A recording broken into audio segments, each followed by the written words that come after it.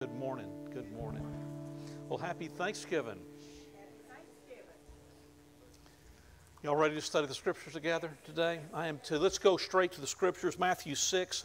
I even have some slides today. How about that? And you brought your Bible today. We're still going to go to it, but wonderful. Give us this day our daily bread. Y'all recognize that phrase before? This is the version. It's in Matthew, but the same exact words are found over in Luke.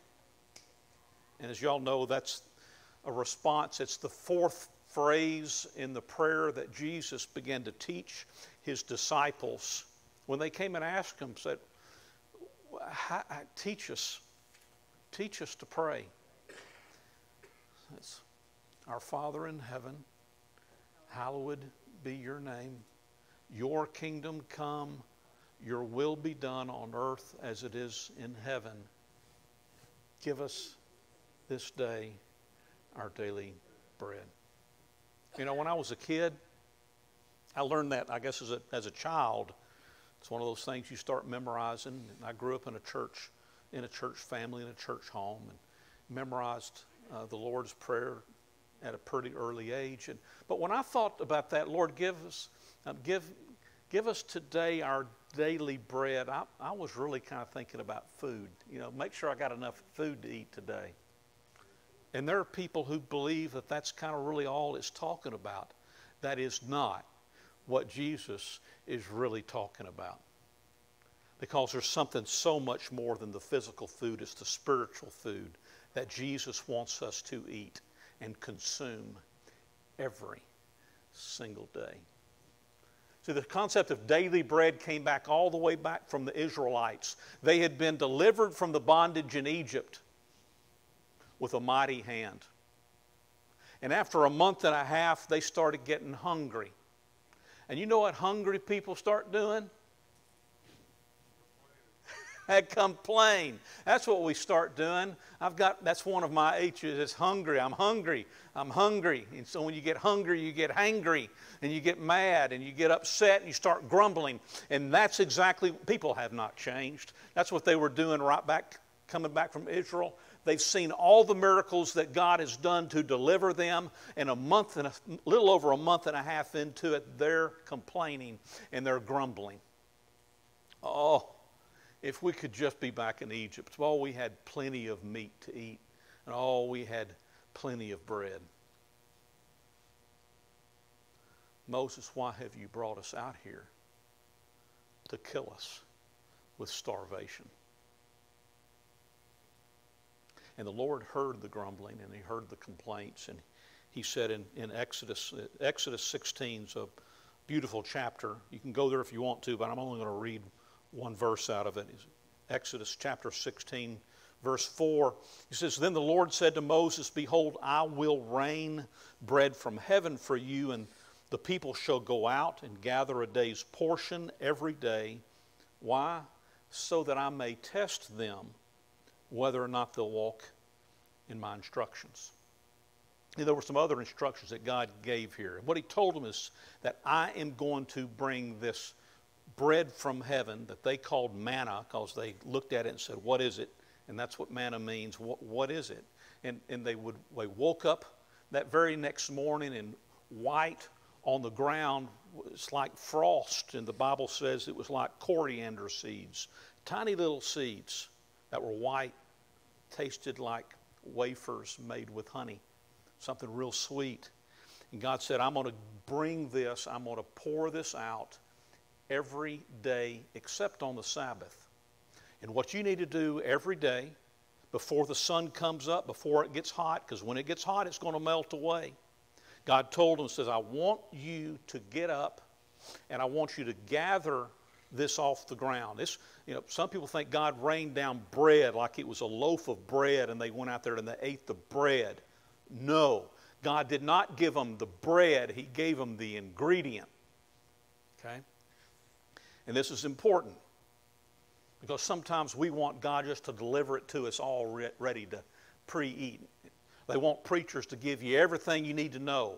when really what they're starting to do, God's given them the ingredients so that they could then use that for food. He said, I'm going to do it every day except on the Sabbath. And I want you to go gather what's called an omer. That's a Jewish measure of amount. It's about around half a gallon. It says, I want you to go out and get about a half a gallon for each person in your tent. It said, men, I want you to go do it. It didn't say the women go out and go gather it. Men, you go out there, you men, go out there and gather this manna. Get a portion for each person who's in your tent. Enough for that day. And I don't want you to leave it overnight, because in the children of Israel, we don't have leftovers. Okay? Because if you left it overnight, it would breed worms and it would stink. He said, but I want you on the day before the Sabbath to gather twice as much. I want you to gather twice as much, because you're not going to need to work on Sunday. Would be their Sabbath would be Saturday. For the Sabbath, you're not going to work on the Sabbath, so you're not going to have manna on the Sabbath. And sure enough, there were some people who got too much, and they let it stay overnight. And what did it do? Next morning, what's that smell? Oh, it's that manna. They left too much. They didn't follow the instructions. And there were some who woke up on the morning of the Sabbath ready to go gather their daily bread, and it wasn't there because they didn't listen to the instructions. And for 40 years, 6 days a week, every morning, if you wanted to eat, you went out and you gathered up manna. If you didn't want to eat, lay in your bed. And you might be good for a day or two, but you're going to get out of your bed when you start getting hungry. And that's what they did. They went out and they gathered their food, and for 40 years. And over in Deuteronomy 8, verses 2 through 3, Moses is reminding the people after these 40 years have passed of what all God has done for them. He says, and you will remember all the way in which the Lord your God has led you in the wilderness these 40 years. Why? In order to humble you, putting you to the test, to know what was in your heart, whether you would keep his commandments or not. Verse 3, and he humbled you, and he let you go hungry. You know, sometimes God lets you go to hungry. Oh, my stomach just growled. I don't know if y'all picked that up. God lets you go hungry sometime because he wants to know what you're really hungry for. He lets us go hungry sometime because he wants to know what's in our heart. But the truth is, he already knows what's in our heart. We need to know what's in our own heart. He already knows. He humbled you and let you go hungry and fed you with the manna, which you didn't know, nor did your fathers know, that never heard of it, never seen it, in order to make you understand that man shall not live by bread alone, but man shall live on everything that proceeds out of the mouth of the Lord. Y'all recognize that phrase? It's the same phrase Jesus quoted back to the devil when the devil was tempting him to turn stones into bread. It's not about physical food. It's about the Word of God. And it comes how often? Daily. Give us this day our daily bread. That's the prayer that Jesus told his disciples to pray. And he wanted us to know that you can trust me. And when you wake up tomorrow, you know what you're going to find on the ground. Unless it's the Sabbath day, you're going to find manna. And the next day you're going to wake up, and you know what you're going to find on the ground? Manna. And you're going to go to bed that next night and wonder, is God still around? Does God still love me? Does he know where I am? And you're going to wake up the next day, and you know what you're going to find on the ground? Manna. Every day, God provides for you to be fed in your spirit. The question is, do we pick it up? See, they'd take it, and some of them would bake it and grind it up, bake it. Some would boil it. There are different ways they ate it. But you know, after a while, it says over Numbers chapter 11, so they kind of got tired of eating it every day. It's like, I remember when I was in probably around 3rd grade that summer, my mama fixed me every single day a bologna sandwich with mayonnaise and a cup of bean soup. And by the end of the summer, there was one thing I would not eat. And that was a bologna sandwich with mayonnaise and bean soup. The thought of mayonnaise made me sick. The thought of bean soup, I could taste it, and I didn't eat it for years. I'd gotten so sick of it. Now I love it, but there was a period of time. And the truth is, when we get so used to sometimes the things that God is providing for us because we are human, we start getting tired of the same old, same old. God's saying, I'm giving it to you for your life. And if they wanted to eat, they had to get it. Give us this day our daily bread. Every day. By the time Jesus was born, I believe the whole meaning behind the manna that was given for 40 years had lost its meaning among the religious people. I would like you to turn, if you have your Bible, to turn to the 6th chapter of John.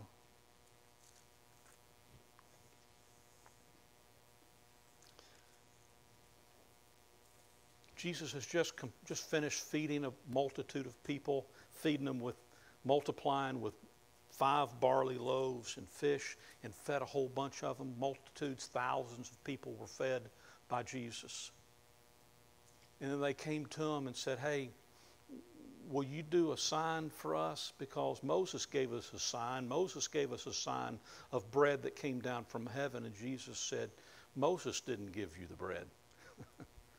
You're giving the credit to the wrong person. It's the Lord who gave bread from heaven.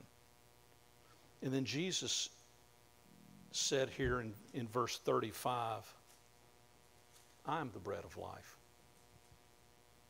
I'm not a sign. I'm not going to do a sign and do some more bread stuff to prove who I am. I'm the bread of life. And you who come to me will not hunger, and the one who believes in me will never be thirsty.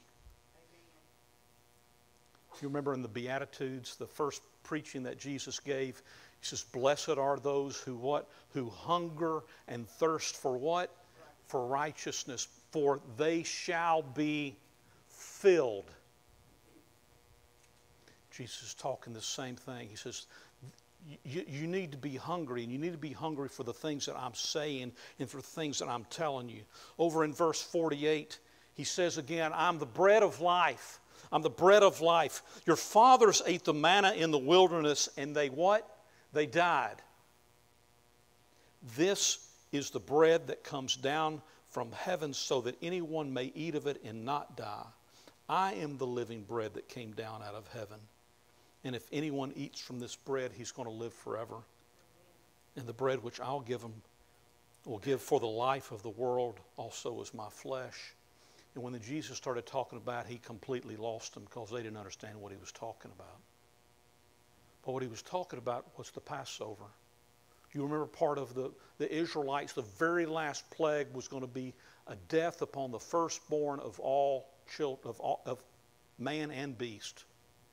God said, I've got something, Israelites, that I want you to do, and if you'll just do it, you're going to be delivered from this plague. I want you to take a lamb, and I want you to put it out on your doors, and I want you to roast it, and I want you to eat it. They ate, and if you do that, the angel of death is going to pass over your house, and no one will die. Jesus is our Passover lamb. And those who eat of it, those who consume it. Jesus made that more clear at the Last Supper. He says, take and eat. This is my body which is broken for you. Take and eat it. I want you to make it part of you. Take my blood, which is the blood of the new covenant. And he wants us to consume Jesus. Give us every day. Give us today. Father, give us today our daily bread. As Jesus says then over in verse 63, and he makes them understand that he's not talking about physical food. He said it's the Spirit who gives life. It's the Spirit who gives life. The flesh provides no benefit. He said the words that I've spoken to you are spirit and they are life. I think it's so interesting. Over in 1 Corinthians, Paul talks about the manna and their experience in the wilderness. And he said they ate the same spiritual food. He was talking about the manna. The whole purpose of this is to understand the things that nourish us and nourish not our bodies but our spirit. In this part of the world where we live, few of us really know hunger, experience hunger. There may be isolated, but most of us could go without a meal or two. We are not physically hungry like other parts of the world are. But I'm going to tell you there is a spiritual hunger in this world, and our world is starving to death. American Christians are starving to death on entertainment and fun things when the Spirit is saying, I want you to partake of me every single day. I've heard people in the past who've said, I'm not going to go to this church anymore because that preacher, he's not feeding me. What a cop-out. You know why I say that? Imagine if you were going to try to eat one day a week for 20 to 30 minutes. Is that going to make it for you through the week? Absolutely not.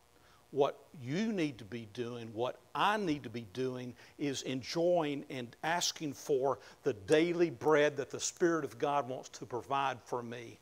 I'm not coming in here because I'm starving. I'm coming in here because I have been filled with the Spirit each and every day of the week. If we want spiritual power in our church, we're going to have to come back to eating the daily bread every day. That we're not relying upon a service now to feed us, even though I hope you get fed.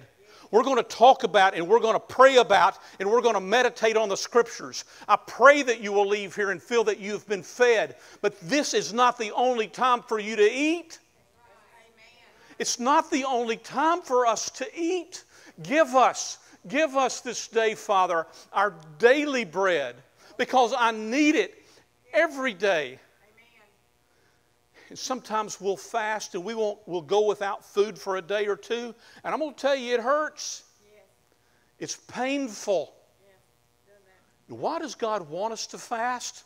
Because He wants you to remember how hungry you need to be for Him. Right. There were demons that His disciples could not cast out. And they said, why can't we do it? He says, this kind does not come out but by prayer and fasting.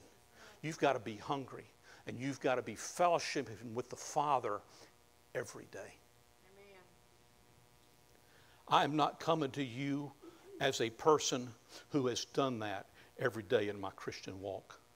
There have been seasons in my life where I have prayed every morning, gotten up early every morning, but I'm going to be honest with you, there are seasons in my Christian life where things and circumstances have happened to me that disappointed me, that discouraged me, and I didn't realize I was angry at God, but I'm going to tell you, I was just kind of miffed. I said, I'm not going to spend that time because it doesn't do any good.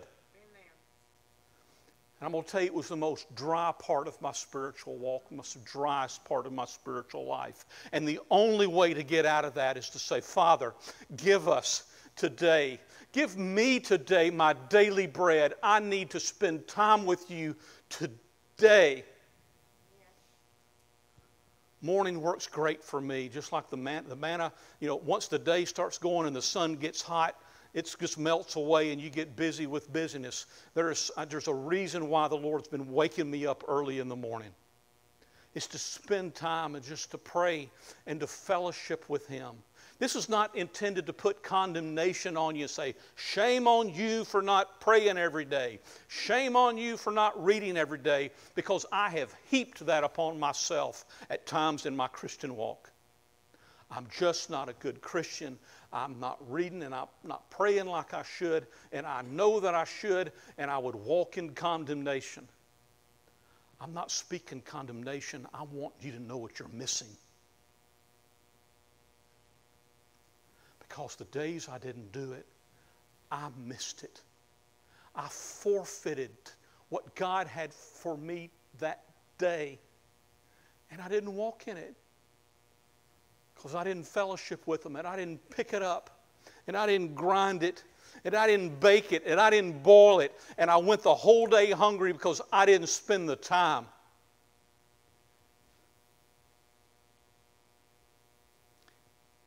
And Jesus would say, if you want to have power with me, pray this.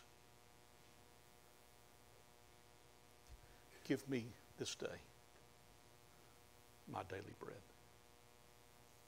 It sounds so simple, but it is not. It really isn't.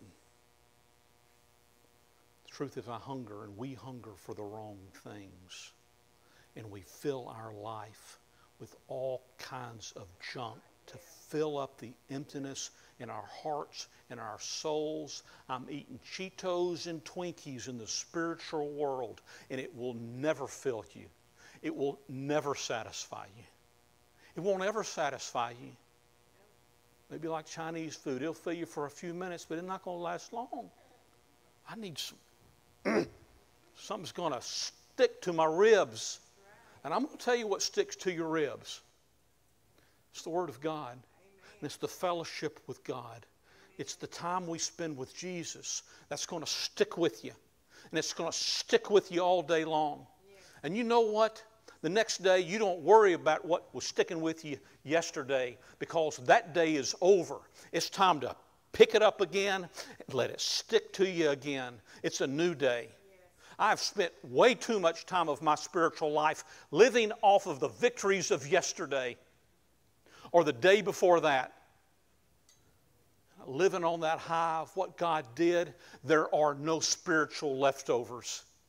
It's every day. Every day. Father, give me my daily bread. And He is faithful. He's going to give it to you. It's there every morning. His mercies are new every morning. Oh, stomach growling again.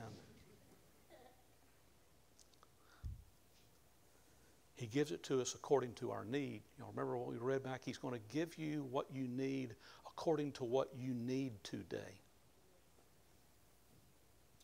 God, I want the extra. I want more than what I need. God says, I want you to have what you need. You deal with what you need today. And then you come back to me tomorrow. And tomorrow we'll deal with what you need tomorrow. And the next day we'll deal with what you need on that day. I think it's just too much. It's like trying to eat the elephant. It's so fast, it's so big, you just do it every day. Can you go one day without sinning and just doing bad stuff? So no, there's no way I can do it for the rest of my life. Well, can you do it today? Oh, I can't do it. Well, can you do it for an hour? Can you do it for an hour? When things start happening and you start getting tempted, you say, I'm not going to do that right now. I'm not going to do it for right now, at this very moment, right now. Live in the moment. Live in the moment of what God gives you, and He'll give you everything you need. Give us this day our daily bread.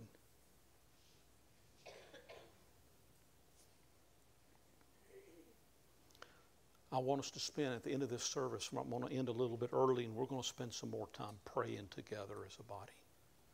I believe our churches are weak because we have spent too little time praying together. We've had music and we've had lessons or sermons, but we haven't spent enough time praying together. And I vow before you we're going to change that. We're going to spend time praying together at the end, because each and every one of you have needs. And you don't have to just come to an elder, to a prayer partner. You've got members in this body who will pray for you and who will lift you up. And we're going to start getting used to that. I would love to come up here at 10 o'clock in the morning. 10 o'clock in the morning, we see people gathered together, not just visiting, but praying for one another. If we want spiritual power, we're going to have to start eating the daily bread. Believing prayer, persevering prayer, unceasing prayer. Don't you want it? Do you want the spiritual power that his disciples recognized in Jesus? Do you want it? Do you want it?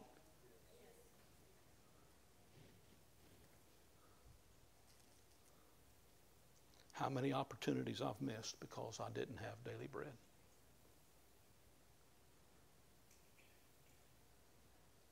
Thursday morning when I woke up, there was an image in my head that I have not seen in a long time.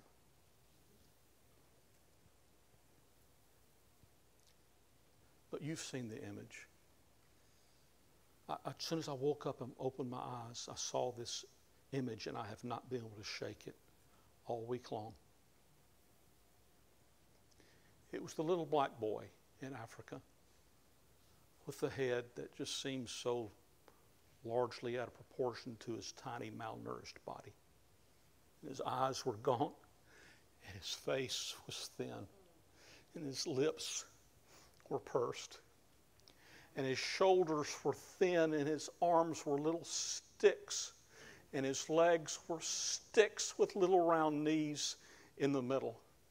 You've seen the image because people use it on TV trying to pull your heartstrings. But this was not something that I had seen any time recently. God showed me this picture in the swollen belly of this little bitty child. God said to me, "This is my church. They are starving to death spiritually. And it is time for us as a church to be part of encouraging them to eat every day."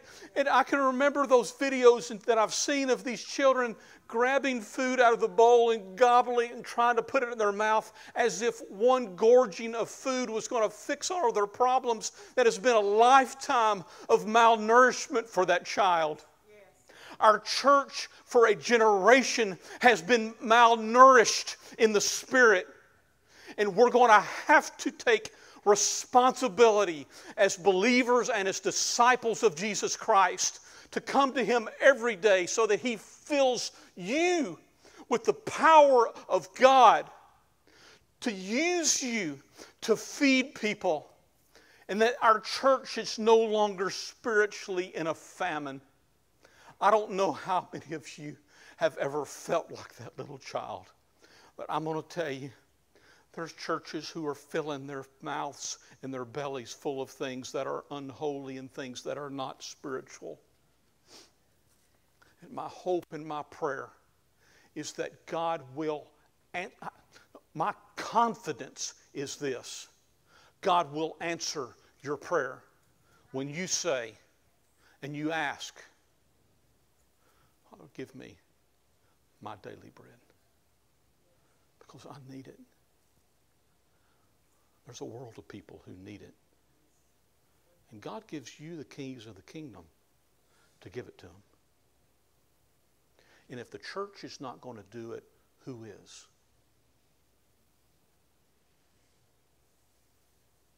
Our spiritual life depends on it. And until we are clothed with power from on high, we will not have the spiritual power to meet a world or even a community or even a body of believers who is starving to death spiritually.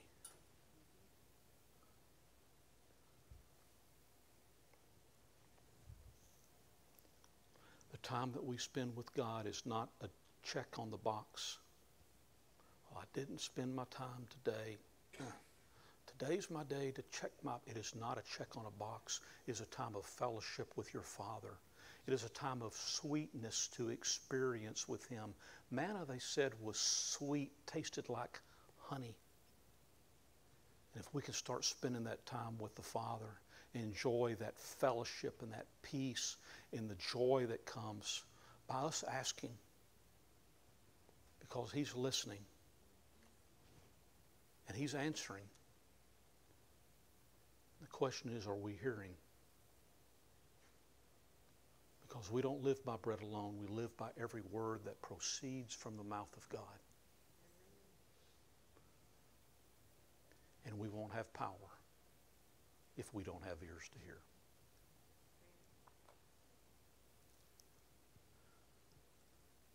I'm going to ask you to do something a little bit different today. I'm going to ask you if you have need in your life, spiritual need. I'm going to ask you to stand, because I'm going to ask members to gather around you and pray for you. Y'all hear what I said? If any of you have spiritual needs that you want people to pray for you, I'm asking you to have the courage to stand up right now. Nobody? We have one who has spiritual need in our church. I don't believe that. I don't believe it. 3, 4, 5, 6, 7. I don't believe that. Some of you can't stand. If you can't stand, then raise your hand. Do you have spiritual need in your life? I'm going to ask you, of those of you who don't have need, to gather around the people who do right now. I want y'all to gather together. I want you to pray for each other, and we're going to spend some time where I want you to pray for them. I want you to pray for them right now. Dallas, I'm going to let you play some music, but if you're not already gathered around somebody, just don't sit where you are. I want you to touch somebody, and I want for the next 5 to 10 minutes for us to pray as a body, out loud, pray for the people who need prayers. Will y'all do that right now? Wherever you are, begin praying for each other and lifting each other up in prayer, because there are people here who are in need. There are people here who are in need. Even if they didn't stand up, we need what the Holy Spirit is going to provide us in daily bread.